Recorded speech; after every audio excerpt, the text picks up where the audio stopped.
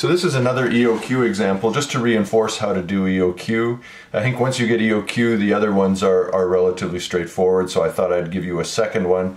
This is a question that is similar to the last one that I did. A local food processing firm uses 24,000 glass jars to produce gourmet jams and jellies per year, so their demand is 24,000. It costs the firm $60 each time it places an order for jars and with the manufacturers. The inventory cost is 8 cents per jar per year. The stock is received 4 days after an order has been placed. No back orders are allowed. Assume 300 working days a year. Calculate the EOQ, optimum number of orders, optimal interval between orders, annual holding costs and ordering costs, total inventory cost.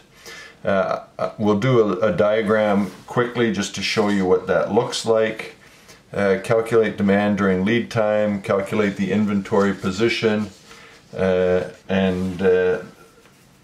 which we discussed in the last video, but we'll revisit.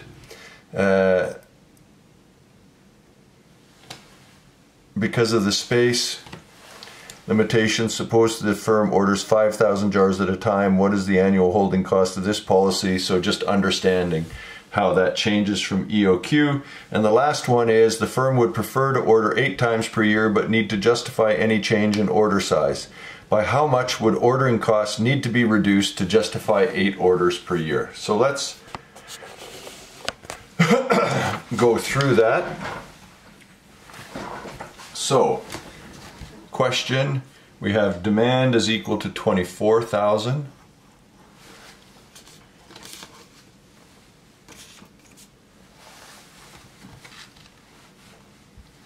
S is equal to $60. 300 days per year. Holding cost is equal to 0.08. And lead time is equal to 4. So first we do the EOQ. EOQ is equal to the square root of 2 times 24 times 60 divided by 0.08 is equal to 6,000 units at a time. So we order 6,000 units at a time.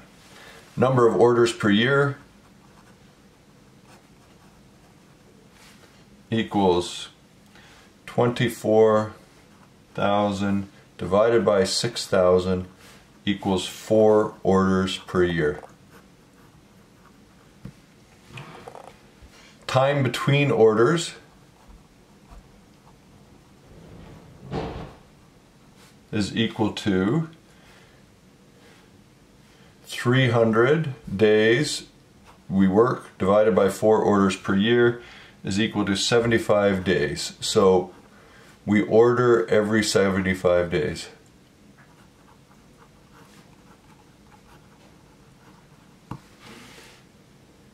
And total cost is equal to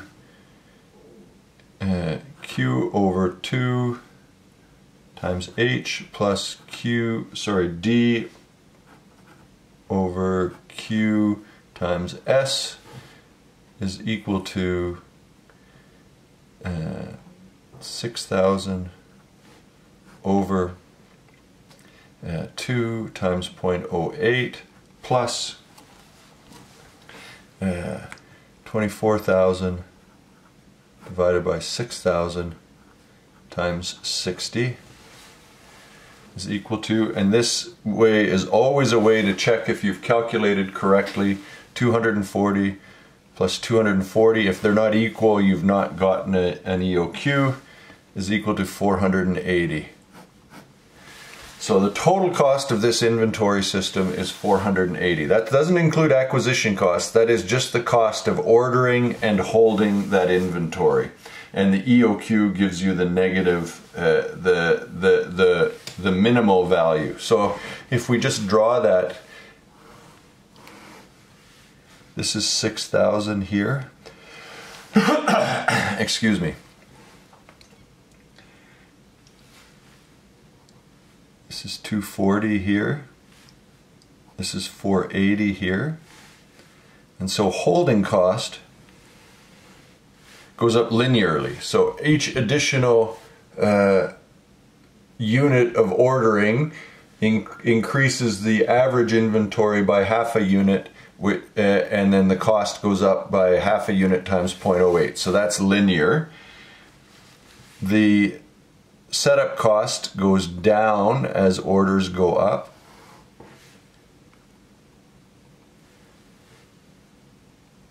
And so we find the place where the two of those are equal, and the total cost curve looks like this and is minimized at 480. So that's just conceptually what's involved in the EOQ model.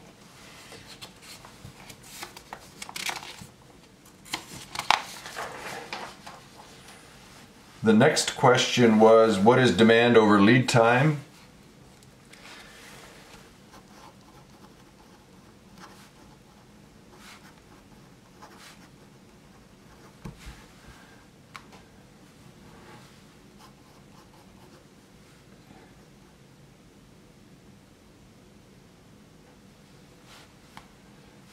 Demand over lead time is 80 times 4, where 80 is 24,000 divided by 300 days.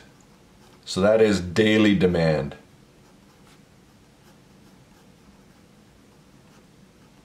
And 4 days equals 320 units.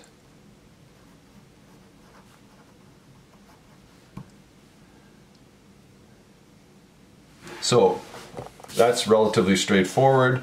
Your reorder point is your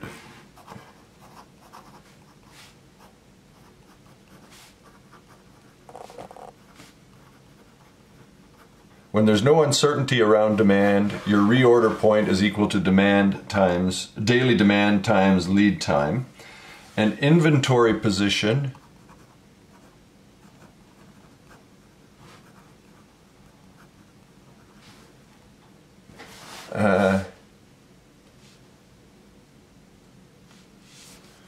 inventory position is immediately after order.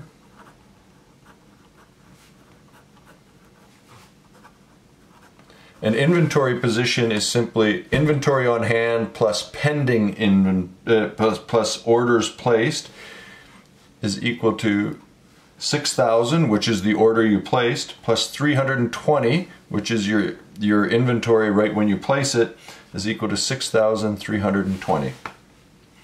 So, again, relatively straightforward. Then the question said, because of space limitations, suppose the firm orders 5,000 jars at a time. What is the annual holding cost of this policy, annual ordering cost? What would be the annual cost saved by shifting from 5,000 jars to the EOQ? So let's take a look at that. Holding cost at 5,000. Holding cost is equal to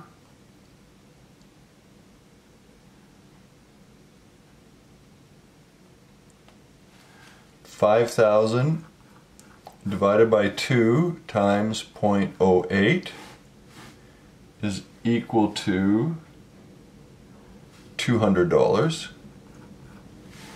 And setup costs is equal to 24,000 divided by 5,000 times 60 is equal to 288. So total cost is equal to 488,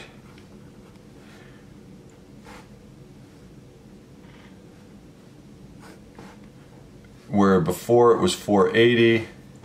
So EOQ saves $8.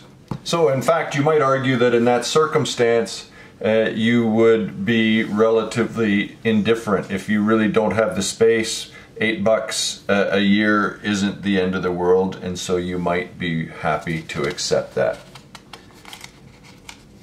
So So the last question was, the firm would prefer to order 8 times per year but would need to justify any change in order size. By how much would ordering costs need to be reduced to justify 8 orders per year? So if we order 8 times per year, our Q equals 24,000 divided by 8 is equal to 3,000 units. And so we know that 3,000 units would be our Q. And so we now have to figure out how much this order cost would need to be reduced to justify this. So we have to then say, what would be for EOQ to be 3,000, what would setup cost have to be? And so we can go back, we can look at EOQ is equal to the square root of 2 times D times S over H. So Q is equal to 2ds over H. Q squared is equal to 2ds over H. Q squared H is equal to 2ds. And then Q squared H over 2d is equal to S. So that just is simple algebra. We did some manipulation there. And so we can then go and calculate S is equal to 3,000 squared times 0.08 divided by 2 times 24,000, which is just substituting in that formula. And we can solve that and we get 15. So in order for that to be the optimal quantity, our setup costs, and nothing else changed, our setup cost would have to be $15. It's currently 60 minus 15 is equal to 45. So setup cost would have to decrease by $45 to make that new policy work. So again, all we're doing is basic manipulation of the same formulas, and it's a relatively straightforward process to come up with these calculations. I hope these examples help you work through any types of questions you might have on the EOQ.